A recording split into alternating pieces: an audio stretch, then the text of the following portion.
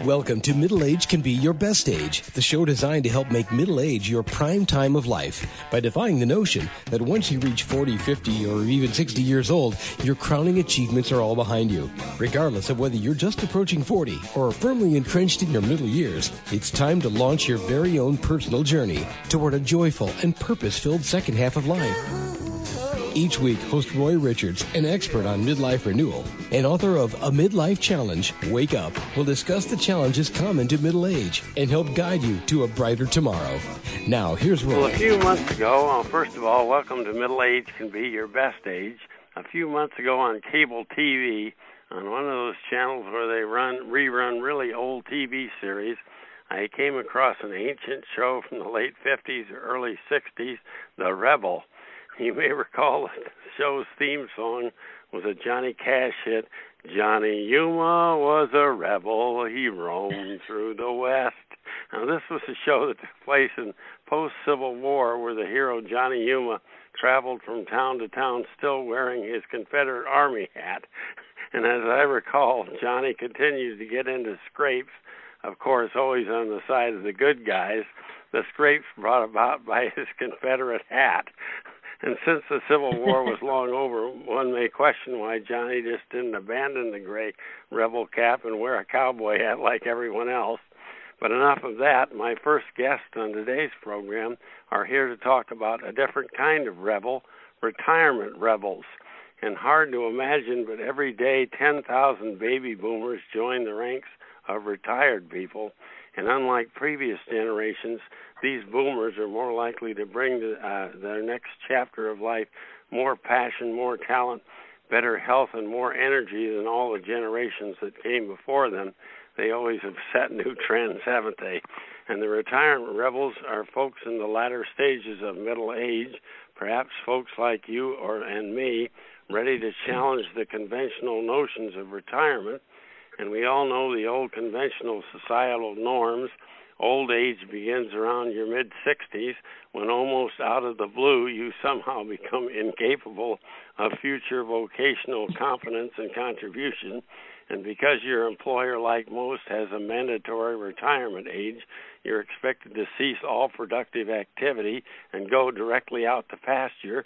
And despite anti-age discrimination statutes, once you've retired from your primary career, it's extremely difficult to get hired by another employee for a comparable position.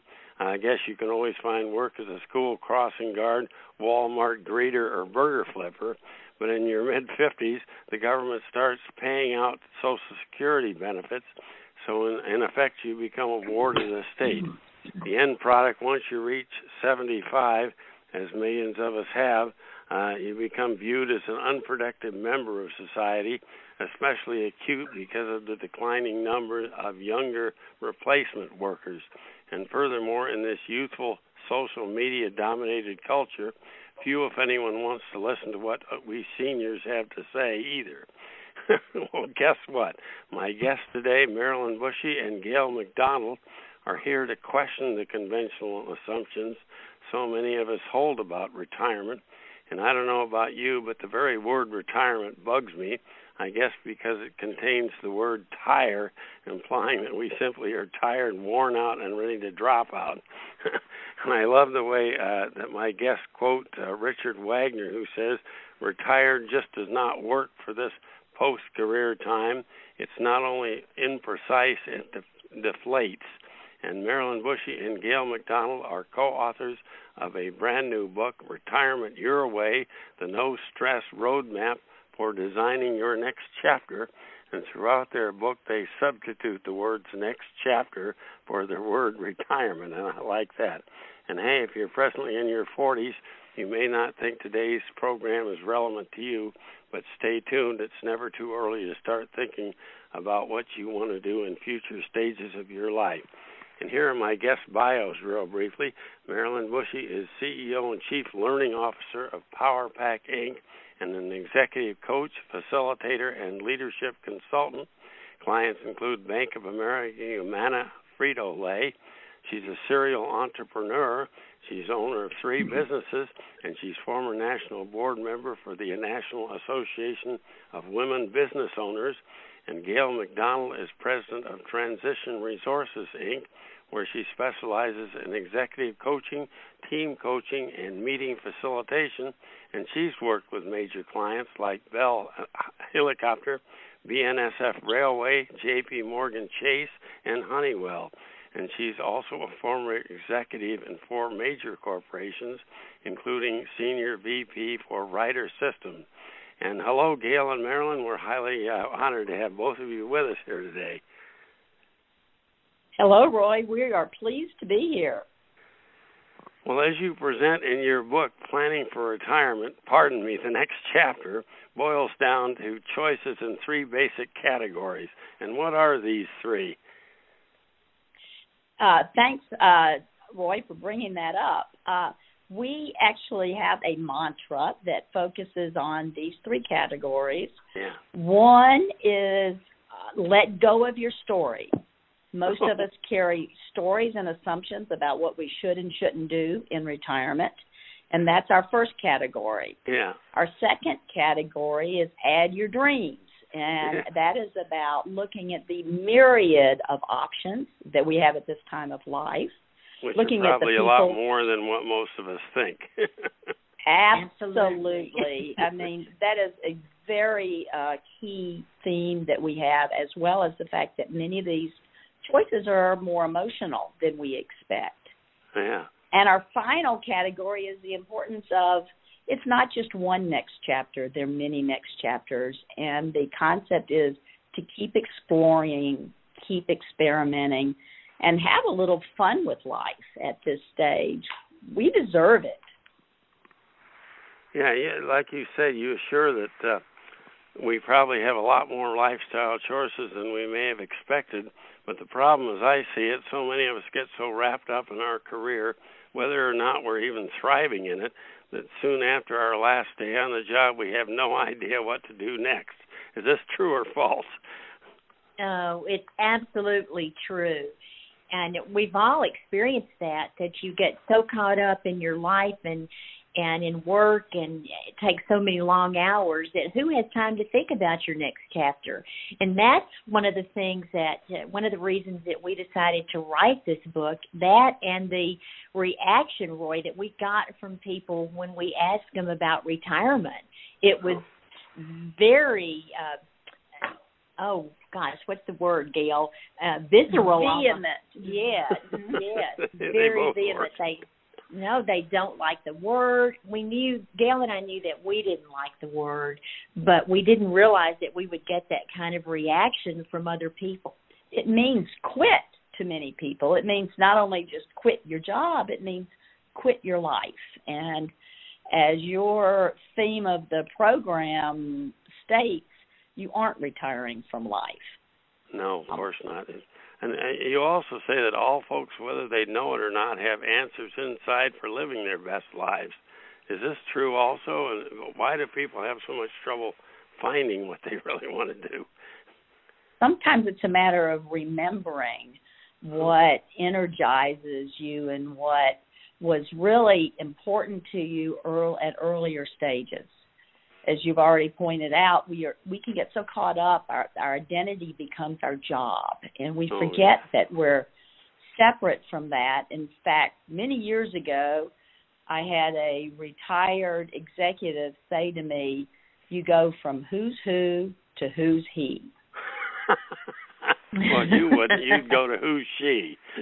And we go, who's she? In our book, we say who's that. So we don't have a different pronoun. Well, in your Appendix B to your book, you have 6 categories of retirement from which to choose. And what are these 6 categories? Well, it's interesting that you brought that up, and thank you very much. One of the things that we did when we wrote the book was to interview over 60 people who have retired, friends, colleagues, people that we'd met that were retiring or in the process. And the 6 categories are the traditionalists, and that's the one that we've heard of most. It's when you stop working and then you start doing mostly leisurely activities like playing golf or playing cards or things like that. And the second category is the altruist, and those are individuals who stop working and then start volunteering. Yeah, that's a wonderful thing if they really are fulfilled. Something they really believe in, their passion. Yeah. And the third one is lifelong learner, and that's someone, who stops working and then pursues another activity, maybe non-paid, involving some significant practice or other learning. Yeah. And the next one is stair stepper, and this is what Gail and I are trying to do. You continue to work in the same career while gradually cutting back. Oh, I see. Yeah, that sounds like an excellent. I know people who have gone to part-time. I have a friend who was a child physician in Connecticut and cut down his hours, now doing very few hours a week, but he's still involved and active in the medical field. And that works for some, I know. But, it does, and that's what Gail and I were trying to do when we started writing the book. And, of course, then we got so involved in writing the book that we moved into another category called a reinventor. Oh. And you continue to work, but in something new, and that's what we both did. And the last category, Roy, is boomeranger, and that's the person who retires and finds out that's not for them, and they go back to work, maybe with the same company or position, or with a new company doing the same kind of thing. So those are the six categories. That sounds good if you can get back to the similar work, but I don't expect that's always that easy. Although I know a friend who they wanted so much back that they took him right back, even though it was a major corporation. And I know the HR departments don't like taking somebody back that has all those accrued benefits.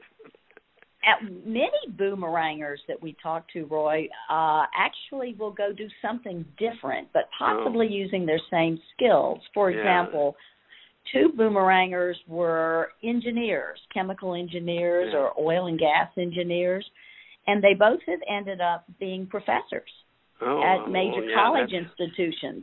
That's a great, actually a great move, I would think, to go from the hectic business world to teaching new students the tricks and the technical aspects of it without having all the pressure on them. I would think that would be a great thing to do.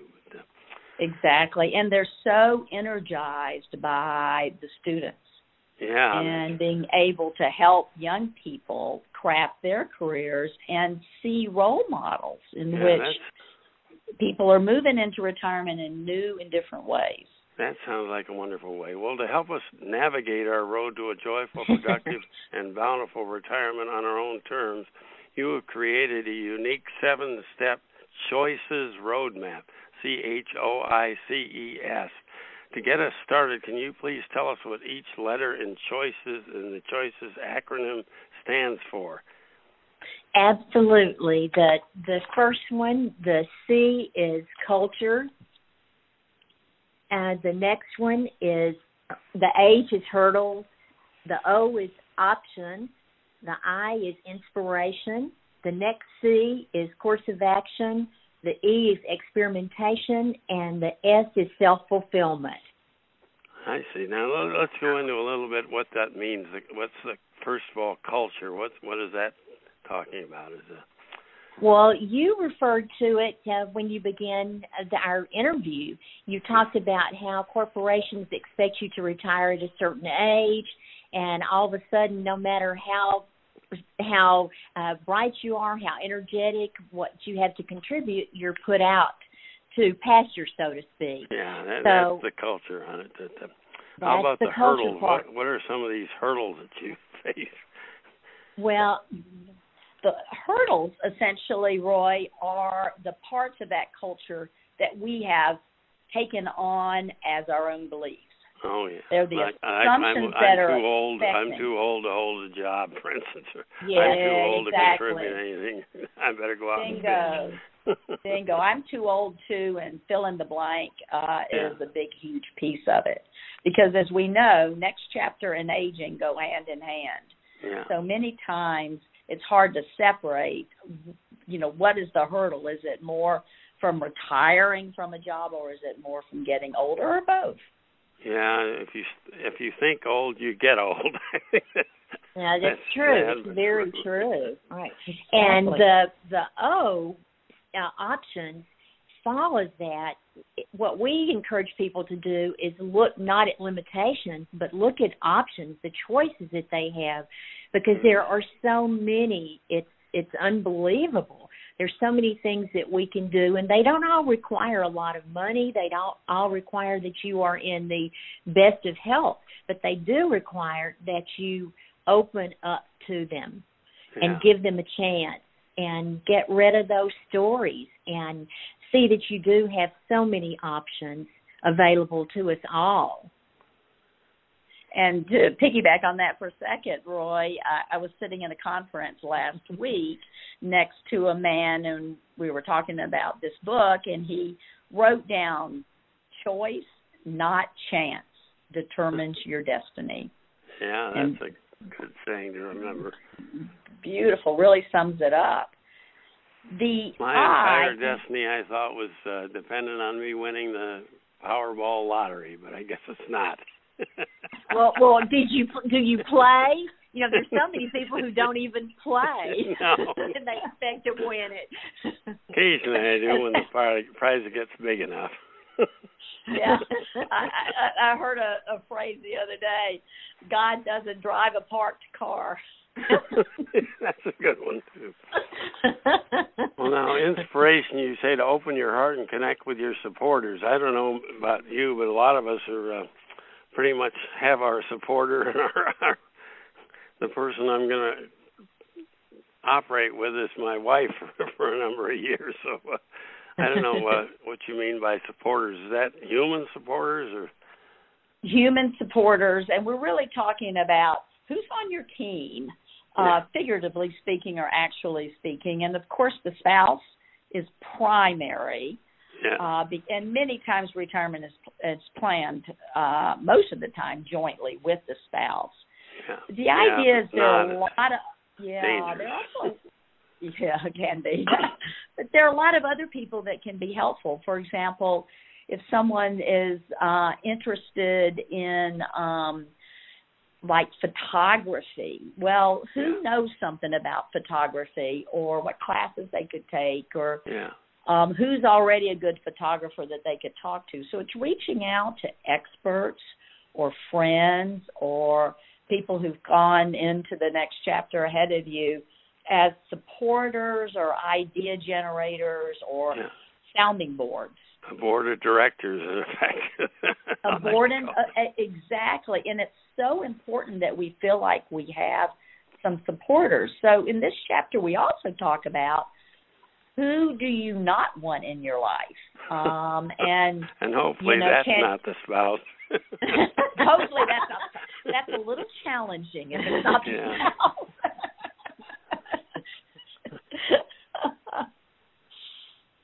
And then the next No, I didn't mean to interrupt. Sorry. No, you got it. Oh, no. We were just going to go on to the next one, the next C, which is course of action. That's where so many of us get stuck. We have all these grand plans in our minds, and we never implement them or do anything about it. But We don't. And we thought it was really important that people knew how to create a plan or had a mechanism to create a plan. In fact, in reference to what you said, we subtitled that chapter, Put the Pedal to the Metal. Yeah. Because that's what it is. It's giving life to those ideas up in your head. And it can be in any form or fashion that you want. We gave a step-by-step plan and questions that you can think through. But also it can be written down. We're in the Dallas area, and Herb Kelleher wrote the idea for Southwest Airlines on a napkin and a bar. And so your idea might be on your napkin in that bar, or it might be talked out with that group of friends that you've come up with. But the important thing is to start thinking about it and making some decisions. Yeah. There are all types of decisions to be made. And you're talking about your team. We talked about your team. Well, when you're retired, is that going to include, or does your next chapter include moving to downsize because you don't need a big home anymore? Or as one of our interviewees said, they got a larger house so they could each have their own space and not run into each other. So that's a question to be made. Or where do you want to live? Maybe there's someplace you've always dreamed of living, and this is the time to do it. Wonder a little bit. That's interesting. I hadn't even thought of the residence question as part of all this exercise. It definitely is. Sometimes I think people retire and then they learn they don't really like each other all that well. Yes. When they're constantly in contact, and they have to work through a whole new phase of familiarity. Well, Gail told me something that I thought was hilarious that she heard. It said a large percentage of being retired, your time is spent saying what from another room to your spouse that's in the other room. And it's so true. My husband has been retired for a while, and I just have to laugh because we do that so much. I work from home. Yeah, we do that too. We also claim the other one's hard of hearing. Yes, absolutely. Absolutely. We probably both are. I don't know. So that course of action is the planning stage, and it's a proven fact that when you write things down that they begin to happen, or that they're more apt to begin to happen. Our brain takes on the job of making them happen. That's so our next true. one is experience. Yeah, and that leads to experimentation, which is the S. Or the E. The E, excuse me. All right. You're back to second grade spelling here. Yeah, exactly. It's not about spelling, and experimentation is about trying new things, even if you get them wrong. So even if you write them all down, at some point you have to go out and test some of your theories. And see if you like doing them. Exactly. And we have, one person in our book has experimented with all sort of things. She thought she wanted to read all the great classics, and she began reading, and then she realized that she wasn't being energized by that, so she just was able to put it aside. Yeah. Marilyn thought she wanted to make kaleidoscopes in retirement, and she went to a conference, and you decided you didn't like soldering. So I decided to collect them instead. So in this chapter, we also explore just this whole love of learning and the fact that it's not about success or failure. It's about trying something new, continuing it if you really find enjoyment, and if you don't, letting it go. Yeah. And this chapter melds into the last one, which we call self-fulfillment, because it really goes into the concept of how do you stay joyful and self-fulfilled and energized during this stage of life and still contribute. Yeah, and we still feel like you matter, and you're affecting other people's lives positively, and also enjoying yourself. I mean, it's a two-way street. You can't be miserable serving someone else, but you can't be self-centered and ignore everyone else. So it's, you have to be contributing something to somebody, and that's a tough nut to crack, obviously, for a lot of people to find out what really does fulfill them. But we all should know that, and of course, the spiritual connection is important too. But totally, and many of the people we interviewed talked about that. And also, we introduced 5 practices. They're not the only practices, but we do introduce 5 practices that help to enhance self-fulfillment and move us along this journey. And the first one, to reiterate something you've already mentioned, is social connection. Yeah. And the research. That's so crucial when you suddenly lose all those connections you had at your working place, and you need to make sure you don't become isolated and alienated from society or whatever, saying, the young people don't know how to do it these days. Often, totally. Little world. And as one 94-year-old told us, it's easy to get sedentary. Yeah, so it's important to stay interested in other people and asking questions and really just keeping that curiosity. Yeah, well, I like how you're... I was going to say, I like how instead of calling your sections, chapters in your book, you talk about conversations, and you divide them into three major parts. Let go of your stories, add for your dreams, and keep exploring, as we talked about before. So that's great, the way that you have. And these chapters aren't just something you read right through. Don't you have some questions and some exercises and stuff that go along with them? Or we do. We have a rest stop at the end of each chapter because this is a journey. Yeah. So we decided to use the acronym of a rest stop, that people have some questions to stop and ponder before they go on to the next one, to the next chapter. So, yes, we definitely have things and exercises for them to do. And a couple of other things that we did, Roy, which I think you might enjoy having us mention, is we decided, instead of how a lot of authors start chapters with quotes, we decided to start them with the lyrics from songs that were popular. Yes, that were popular during the baby boomer growing up. And the one that we used for Chapter 7 was, I believe that was the ABBA one, if I'm not mistaken. But we also referred to, in one of our chapters, What a Wonderful World. And we think that is just an absolutely beautiful song to bring out the feeling of joy and wonder that you can have when you go into this next chapter or the next.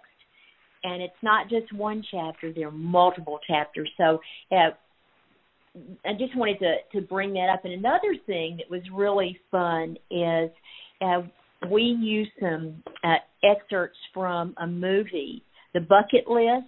I don't know if you remember that. It was out about 10 years ago now. Yeah, I remember that. And in it, one of the things that was mentioned is that the ancient Egyptians had two questions when you enter the pearly gate, so to speak, is have you had joy in your life and have you brought joy to others? I'm kind of paraphrasing it there. And I think that's a wonderful, it goes back to some of the things that you said too. Joy is so important. Yeah, that's your third retirement theme is the next chapter is more emotional than most of us expect. I always thought the next chapter is simply sitting on the riverbank fishing or rocking the old rocking chair. Where's all the emotion? The emotion, to a great degree, comes from the transition into it. Oh, okay. It's the identity piece. It's the making that change. Yeah. And of course, there's some emotion about some of the inevitability of getting older and living with the fact that you can sit around and worry about mortal. that all day, and it'll help you get older, and that won't accomplish a darn thing. Exactly. No, I mean, obviously you need to make plans in case of emergencies and stuff, but to sit around and fret about getting older is kind of a worthless exercise, I think. Exactly, which is one reason we really emphasize to a great degree play and laughter. Yeah. Amen. We didn't talk about that, but that's so important. A part of any life, no matter how old you are, is to keep up the recreation. And it may not be physical like it used to be, but something that you really enjoy doing. And it's not all work, or it's not all one thing or another. And you don't have to just have one phase of retirement. You can have a whole bunch of different phases. Bingo. And we had one of our. No, go ahead. We have one of our friends that we talk to, and she has a list of 3 things that she does every day. Oh. And that's really important to her to have those 3 things, because it gives her direction for that day and for her life now that she's retired. Yeah, that's great. Well, where does people go to find your book? Where's the best place to get that? Give us the title again. Retirement Your Way, right? And I like the subtitle, The No Stress Roadmap for Designing Your Next Chapter. Where's the best place to go to find that? It is on Amazon in both print and digital versions. And so if you go on Amazon.com, of course, and search Retirement Your Way, and maybe put in the first few words, the No Stress Roadmap, it will come up. And it's no problem. I found it right on Amazon. It's very easy to just type in there. Perfect. We also have a website, and the website is retirementyourwaybook.com. Oh, okay, retirementyourwaybook.com. And we can be found on Facebook with the same words, Retirement Your Way Book. Okay, that sounds great. And despite the title, I noticed one of the reviewers on Amazon said your book would be a great resource for someone of any age, say in their 40s or whatever, who are dissatisfied with their present life and would like to explore new options.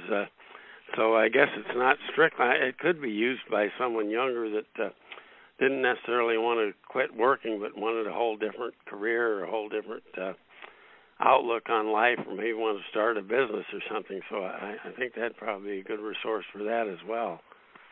Exactly. Several people have said that to us, and in fact, our background is, both of us come from the world of executive coaching. So we've spent much of our careers helping other people make big transitions. And this book focuses on a certain type of transition, but there are many others we have, as you pointed out, during our lifetimes. Yeah. Well, in conclusion, in fact, as my guests Gail McDonald and Marilyn Bushey have explained, given today's new flexible work from anywhere options, you may not even choose as your next chapter to cease fully working for pay, at least part-time, maybe even starting your own business. But above all else, keep in mind the author's retirement mantra: let go of your stress, add your dreams, and keep exploring. And forget the cultural crap about your old age portal. You and I are both aware as we grow older there may be limitations on our physical activity, but the key is to continue what we want to be doing, contributing our talents, contributing to others, and adding value and having a darn good time doing it. And forget that old age portal. And whether you're in your 40s, 50s, or 60s, all of us can follow the author's 7-step choices roadmap, CHOICES, to retirement your way. And believe me, the effort definitely is worth it.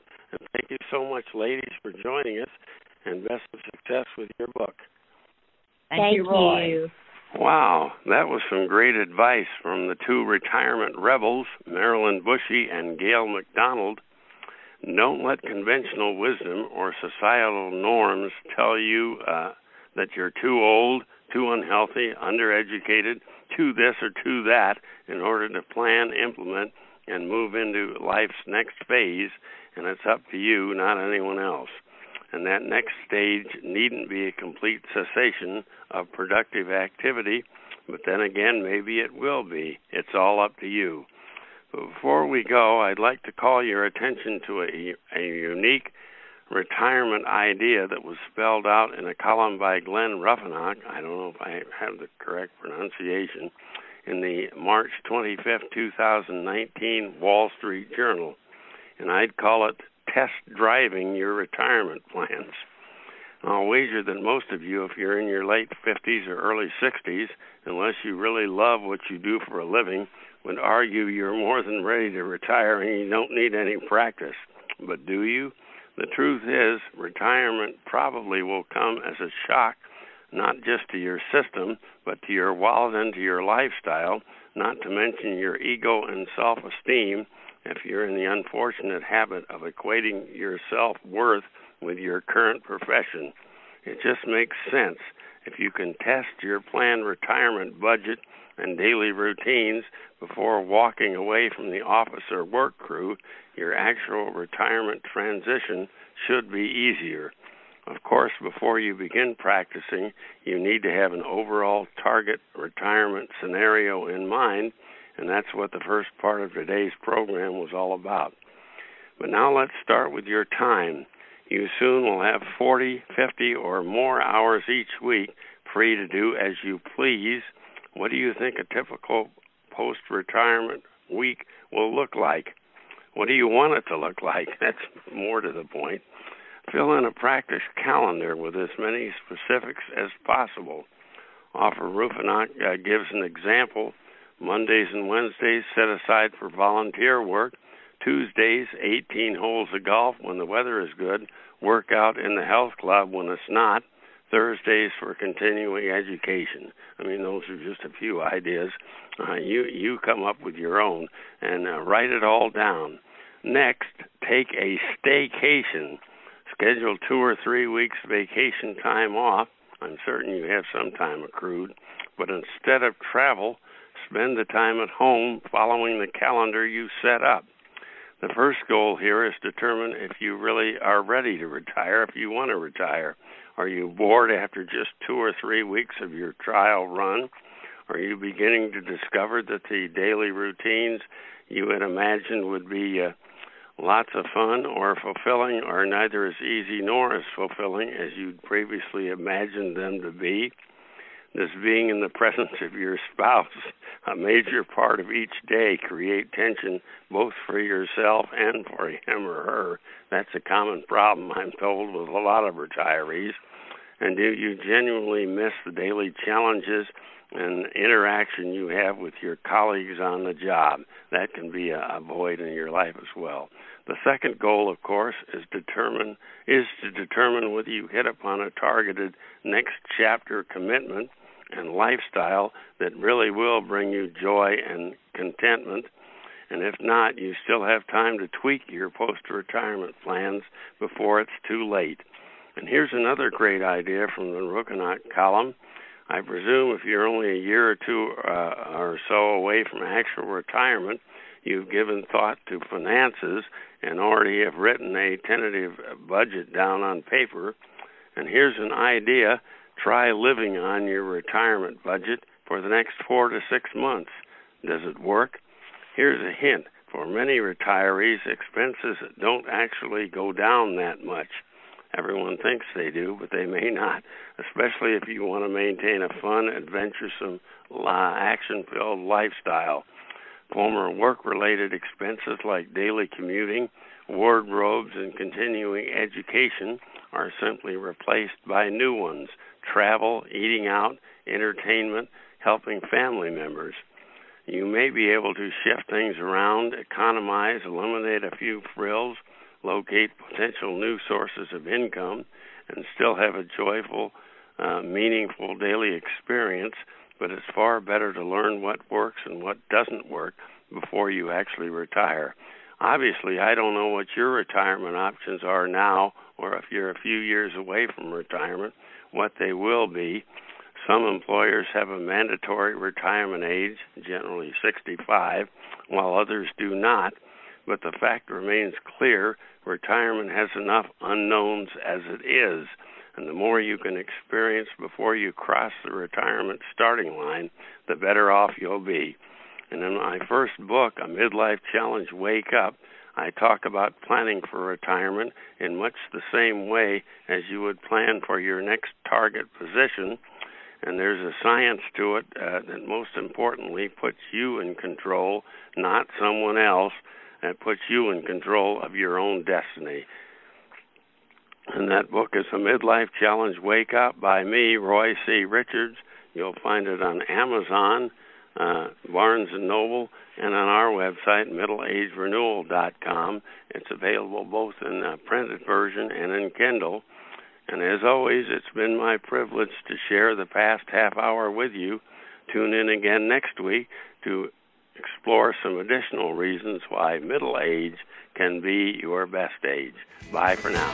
You've been listening to Middle Age Can Be Your Best Age, hosted by Roy Richards, an expert on midlife renewal and author of both A Midlife Challenge, Wake Up, and Wake Up, Captain and Crew, Restart Your Engines. You can learn more about Roy and his middle age renewal training system by visiting his website, middleagerenewal.com.